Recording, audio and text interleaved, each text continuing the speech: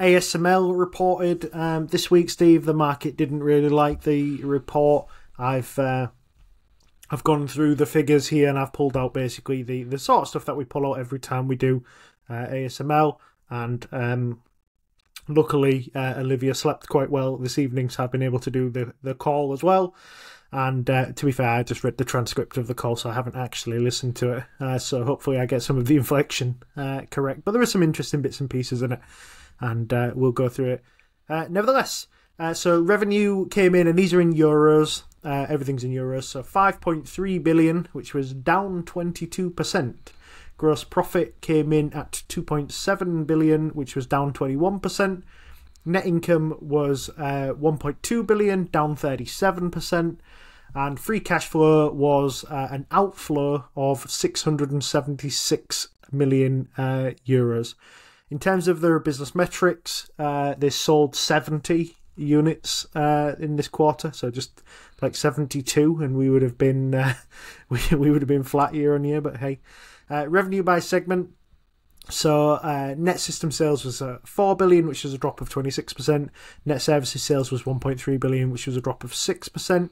In terms of the order book, they added 3.6 billion in net bookings.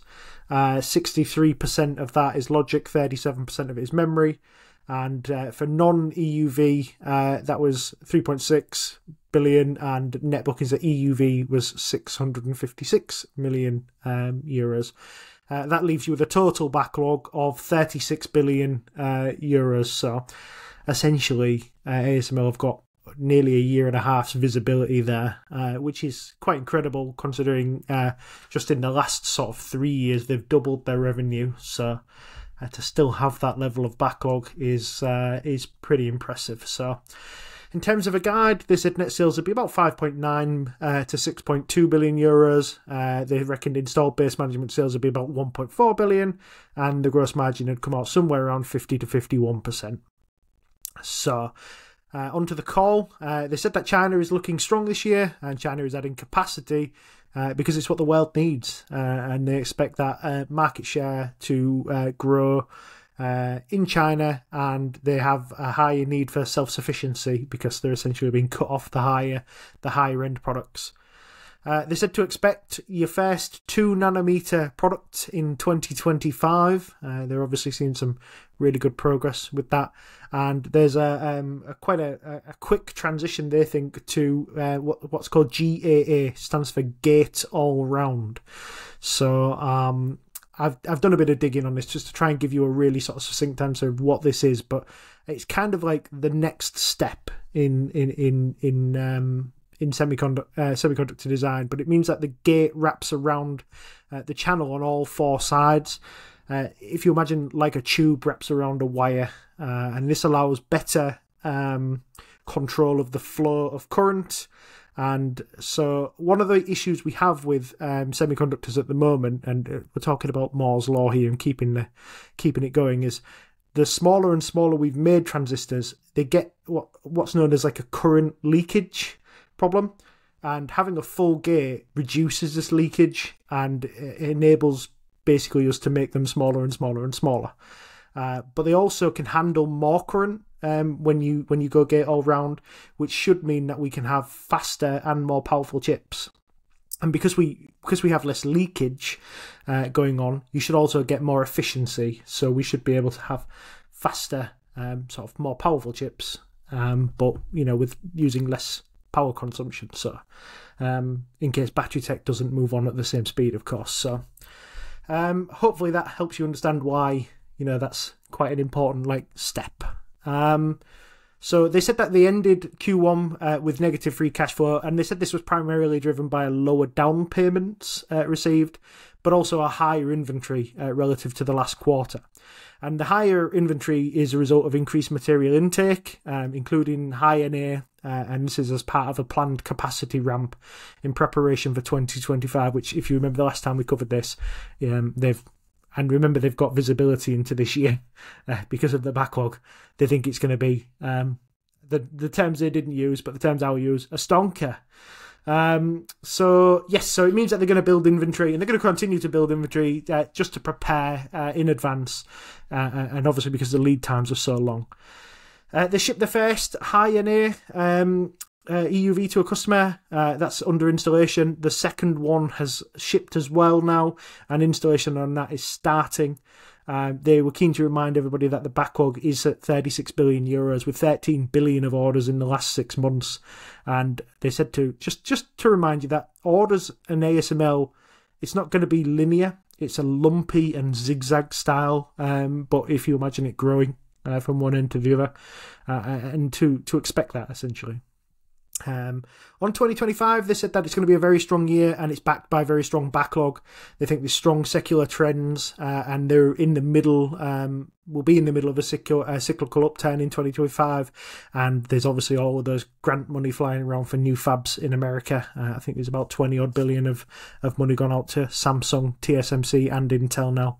And they were very keen to remind you that ASML are, when it comes to EUVs, are the only supplier, and that's why they're confident that orders will come. They said it quite funny. I'll pull this exact quote out, but it said, so I think this is what we've seen before, and we've seen it again. But again, as Roger said earlier, if you believe 2025, and you know that if you want to buy an EUV tool, there's really only one phone number that you can dial.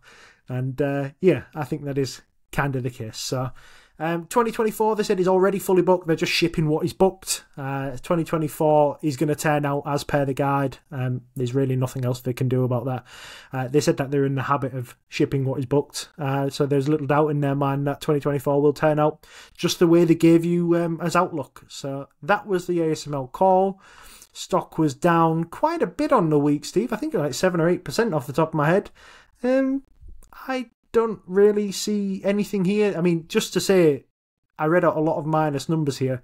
All of it was bang on guide, really, in terms of revenue, income, and everything else. So for the market to take it badly seemed a strange one to me. Any thoughts? Yeah, it's a slightly odd thing to be kind of looking at. I get that those numbers were down, and the thing that sort of initially stuck out to me was the negative free cash number. But with a company like ASML, I mean, you know, it's not the case that suddenly they've found a way to sell things for less than their make or something like that, right? It's I wondered whether it might have something to do with timing of paying suppliers or anything like this. That's my kind of initial guess, and sort of. So it's an inventory build, basically. And storing inventory can be expensive, but they're guiding, for instance, you said 50 to 51%. Gross margins, which is roughly where they are at the moment, with 2.7 on 5.3, so it's just over a half. It doesn't sound like a big inventory build is going to be an issue. We'll get onto inventories in a little bit, and things that really are problems with that kind of thing. But yeah, so booked revenue is kind of low, but kind of expected, and as has always been the case about this thing, I think they've got plenty to be getting on with while they figure out how to drive sales again, or whatever else it is they're sort of planning on doing. As you point out, that's they are roughly limited by the size of their market, and I get everyone's limited by the size of their market, but that is their kind of main limitation. They put it in terms of being the only number that they can call. They don't have competitors to kind of worry about here. What they have to worry about is staying in front. The stuff on Gate-All-Round is kind of lost on. It is kind of emblematic of what you want to see from a in a broad semiconductor company. I know it's not strictly chip design and so on. It's machinery, but what you want to be seeing here is companies innovating and continuing to innovate, because this strikes me as a space where you can get a really big lead, but you can also lose a really big lead. I'm not sure how easily ASML could do that, which is one of the reasons I'm not bought this just yet. I'm not entirely certain as to how far that lead will stick around, but they are clearly working hard to stay in front, which is what you have to do in this kind of area, because if you're not moving forward, you die in this sort of sector. So, yeah, interesting that they were kind of bang on guide. That's usually a sign of good management, to be honest, understanding that there's cyclicality to this stuff, because semiconductors are cyclical. Don't care what anyone says or has said before. They do everything, but not the kind of stuff that ASML is making equipment to produce. Doesn't. So, in general, what you want from a cyclical company is your management to be able to foresee that and have a good feel for where they are and what's coming down the line. And if they're coming in line with management guidance, that's just the way things are, I think. So I also didn't see anything here to really worry about. Keep working their way through that backlog, and it doesn't get too expensive when it comes to storing things. I think probably buying in ahead of an anticipated big ramp, I would take them seriously on that, because they successfully called the kind of downturn for the time being. That's, I guess, the main thought I have here, that this is kind of pretty well run here, and I'm impressed at management calling this correctly.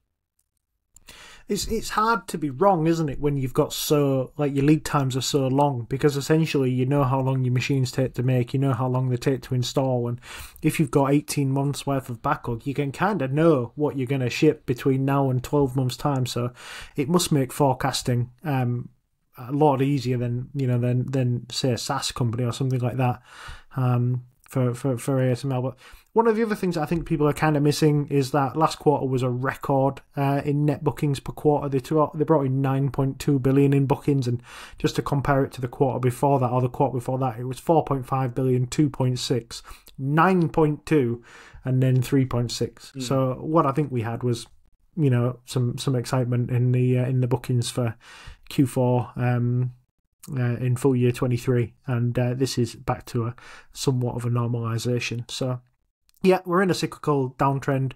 They think this is quite short-lived. They think by the end of this year we'll be going back into the sort of like megabooks for ASML. And remember, at the end of last year, they told you this year was going to be a flat year for everything. Not to expect much growth, and the growth was to come in 2025. And when a company's got 18 months of visibility, you shouldn't be shocked by anything that they bring out. In terms of the dividend, Steve, because I know you want to know that, they said that they're going to bring the dividend up to €6.10 per share, which is about a 5.2% increase over last year. So there's been 3 payments of €1.45, so you're going to get a €1.75 payment to round you off. And just to let you know as well, there are buybacks still going on at the moment. ASML purchased about €400 million worth of shares in the quarter. They buy these pretty indiscriminately throughout the year, regardless of price. That continues. So yeah, a little bit of capital return, and I didn't really see anything here to be particularly worried about, to be honest. No, I was trying to work out what that dividend yield was. It's sort of about 0.75%, if I'm right there. And then when you said 5, I was like, it's never a 5% yield on ASML. You were going to say 5% increase, which is where you're going on that.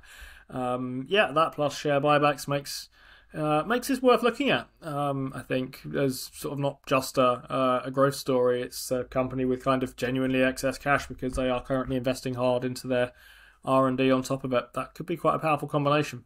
You've been watching a segment from the Playing FTSE show, brought to you in association with our favourite broker, Trading 212. For the full version of the show, check us out on Spotify, Apple, or wherever you get your podcasts. And if you check us out on the link in description, there's a free share in it for you with Trading 212 if you open a new account. Just use the code FTSE so they know we sent you.